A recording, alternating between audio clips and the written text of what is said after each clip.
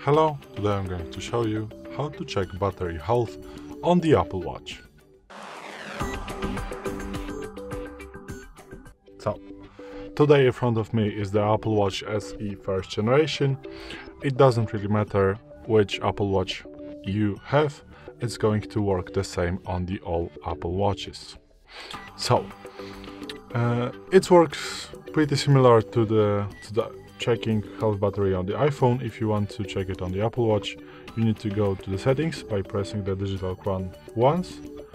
Now you are in the up menu, and you want to find the settings. So let's go to the settings, and now you want to find the battery settings. So just scroll down a little bit. You can swipe it or use the digital crown to go down and click on the battery.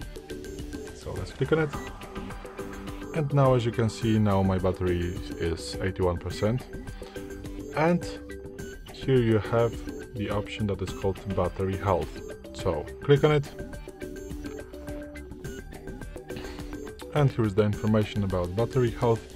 If you gonna scroll it down a little, you're going to see the maximum capacity of the battery. So this is just the battery health of the Apple Watch.